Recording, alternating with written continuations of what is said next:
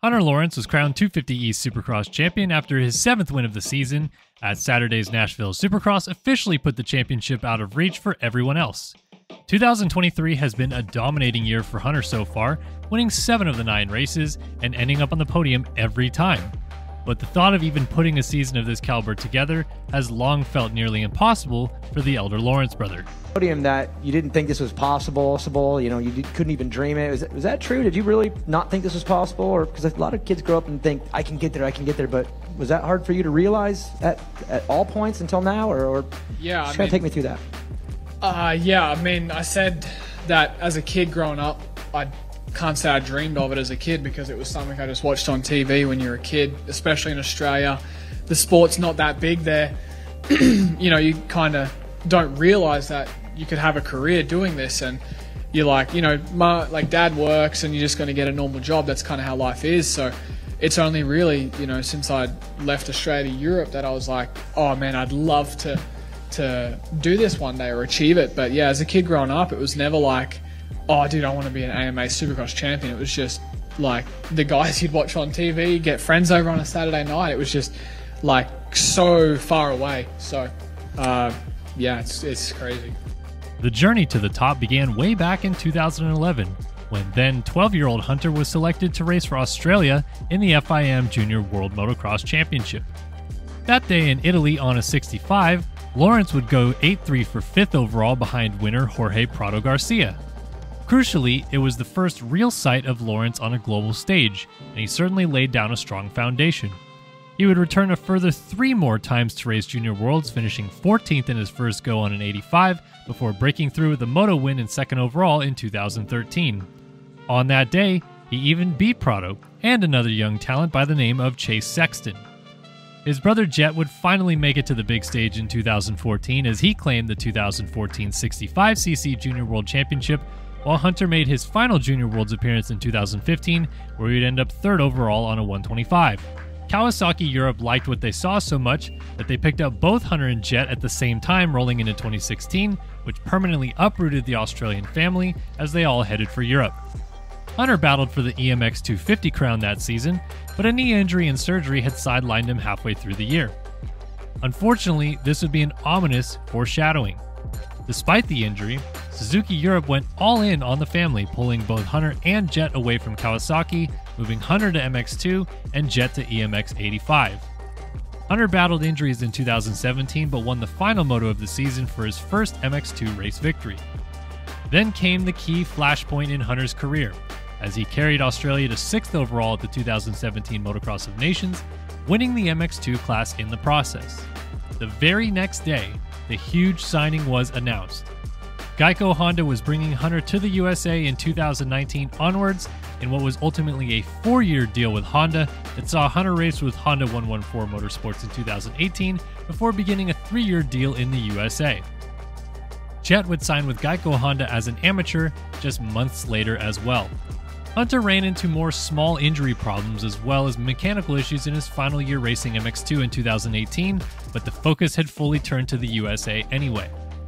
He once again dazzled at the Motocross of Nations at Redbud in his first ride with Geico Honda, and the stage was set for his first big year in the US. Then he suffered consecutive collarbone injuries that sidelined him for Supercross, which was yet another tough blow in the injury department. He returned for Pro Motocross, winning 2 motos at High Point and Spring Creek, before late injuries sidelined him. The hits just kept coming as he tore his labrum and rotator cuff before Supercross in 2020, and would again need to sit out the season. While all of this hope that another young Australian would come do big things in the USA were dwindling, Hunter was left to watch from the couch as a young Australian would do big things in the US. After following his brother's footsteps around the world, winning 85cc races, the Loretta Lynn's titles, and the Monster Energy Cup Amateur All-Star race, Jet Lawrence came within half a lap of winning his 3rd ever Supercross race at the Anaheim 2 Supercross in 2020. This happened before his brother could even make his Supercross debut, and suddenly all of the Hunter Lawrence hype had jumped to his brother's shoulder in what felt like an instant.